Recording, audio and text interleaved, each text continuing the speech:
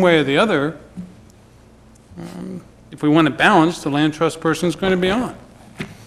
We might as well set it forth and let everybody know from the get-go that that's how it's going to be, rather than disguise things and have some subterfuge. Thank you. Councillor Reid? I just had a comment, and that is, Michael, the question that you didn't write down or answer was, what happens if there are no volunteers from the Planning Board and the Conservation Commission? And the reason I raised that is we do not have an overwhelming number of applications for those two boards. And perhaps it's because the current workload of the existing boards are sufficient to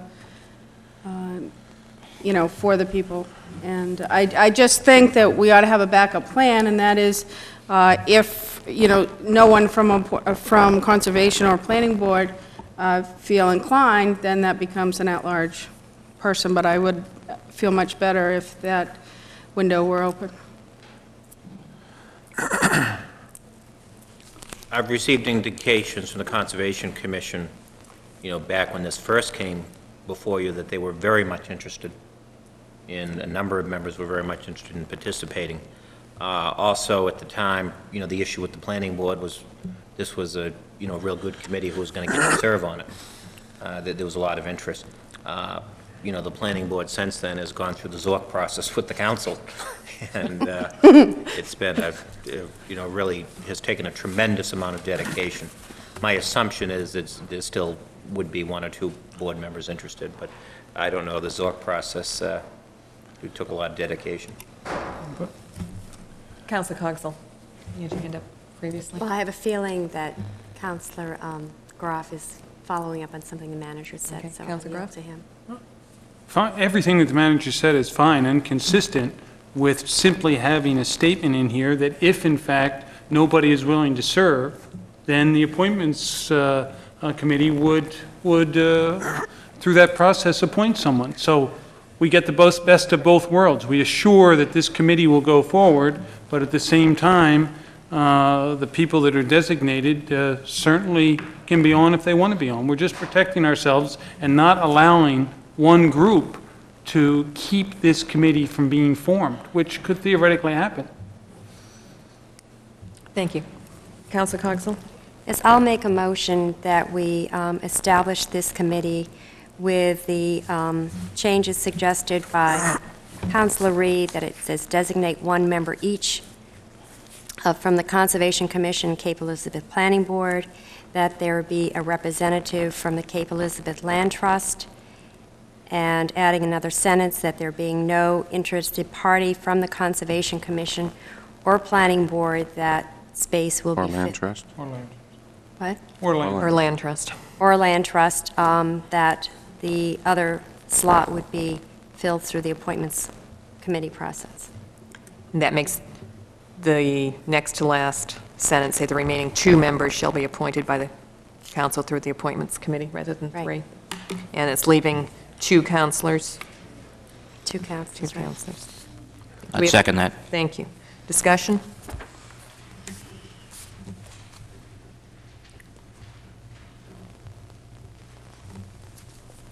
Move the question. Thank you. All those in favor? 7-0. Thank you.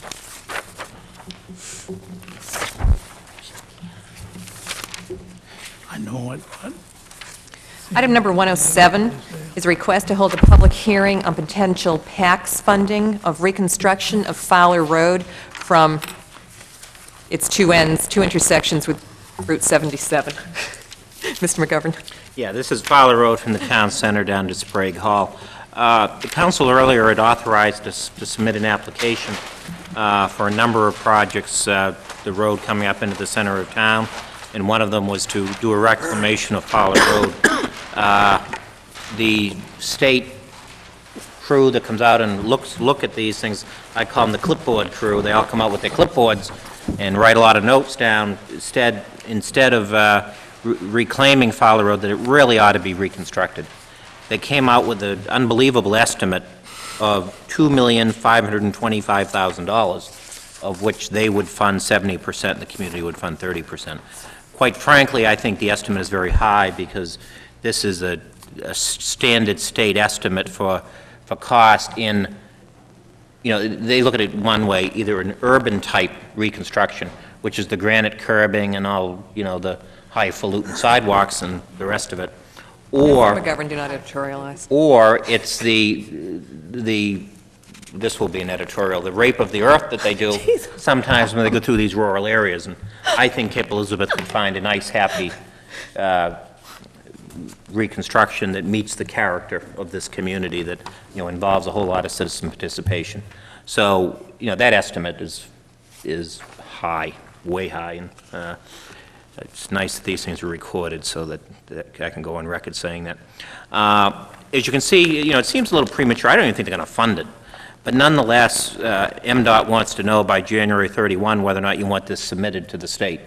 I think prior to you doing that, you really ought to begin a dialogue with the folks on that road to let them know what's coming, and then, unless you object to the next meeting, what we would do, follow up the first meeting with an ongoing process with those citizens so that we don't get into another Shore Road, Two Lights Road, and that, whatever happens there is in keeping with the community and keeping with the citizens' expectations and the safety needs of the road.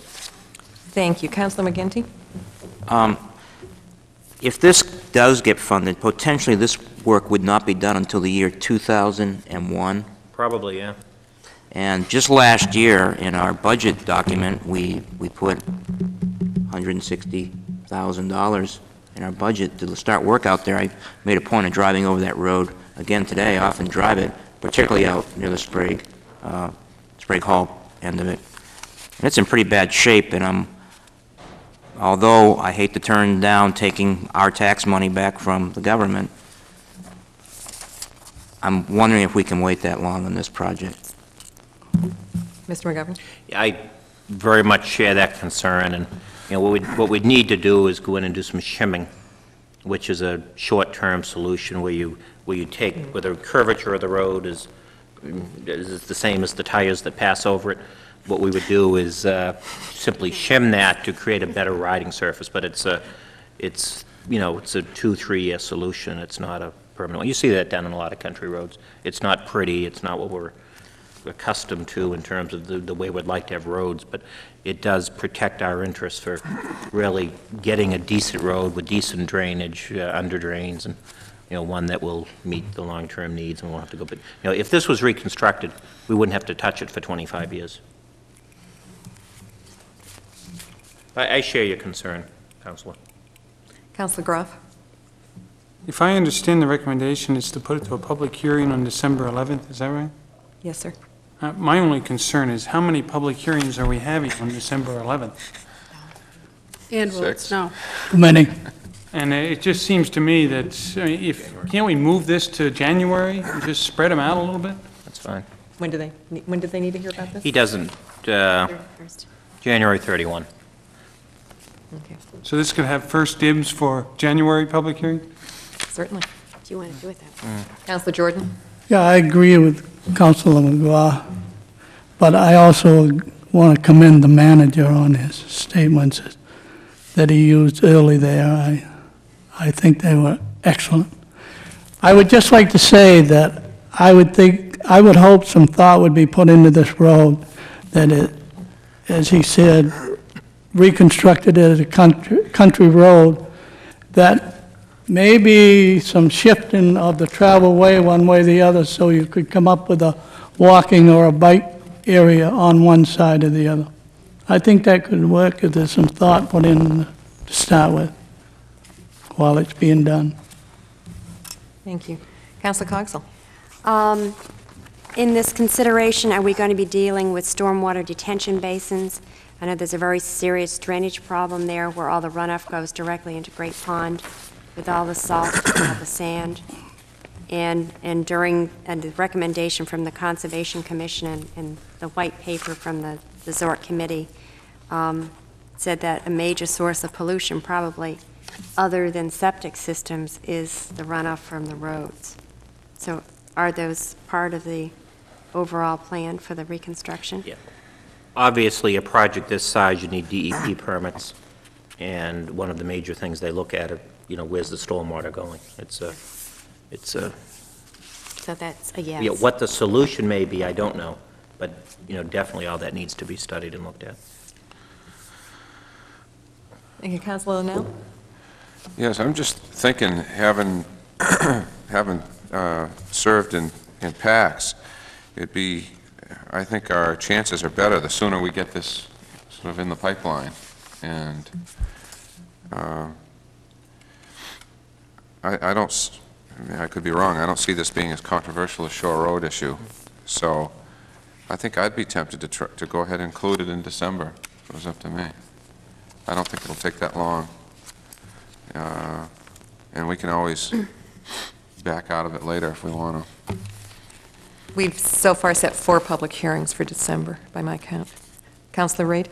I just wanted to remind Councilor Nell that we received written correspondence and phone calls regarding people along Fowler Road at the mere mention of putting sidewalks from Jewett Road to the town center.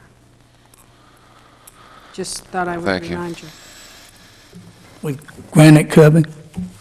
No discussion of the curbing. Just for the council's information, the January meeting will be January 13th. Do we have a motion? Councilor McGinty? you raising your I just want to make a comment before the Okay, motion. that's fine. Just that I would hope that the town manager, I think we may be putting this off too far, but I'd like to see what it's going to cost, the interim cost to fix up the road, hoping that we get this, this PACS funding, and if not, what the approximate cost will be to do, are we going to do a reconstruction or reclamation if we don't get the funding? So I'd like to see those figures so we can compare and contrast, and that's all. I will support a motion to, I'll make a motion to schedule a public hearing for request to MDOT for a grant to reconstruct, the reconstruction of Fowler Road on January 13th, 1996 at 7. Second. 7? And it's 7:30. 1997 at 7:30? I'm sorry, 1997 at 7:30 30. here at Town Hall. 7:30? 7:30 here at Town Hall. Thank you. Second? We have seconds. Any further discussion? All those in favor? 7-0. Thank you.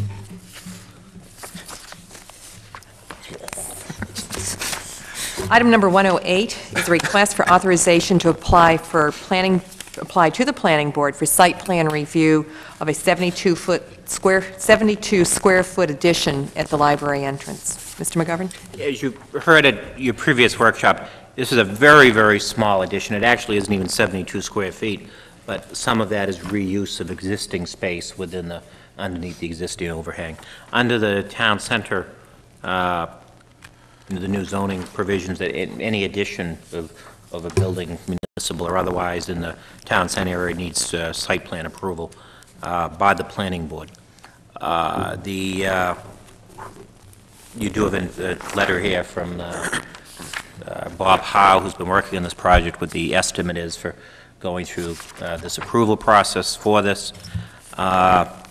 It's just one of those things that does need to be done. Thank you. Comments or motion? Councilor Cogswell? I move that we authorize the application to the Planning Board for site plan review for the 72 square foot addition to the library entrance. Second? Thank you. Any discussion? All those in favor? 7-0. Thank you.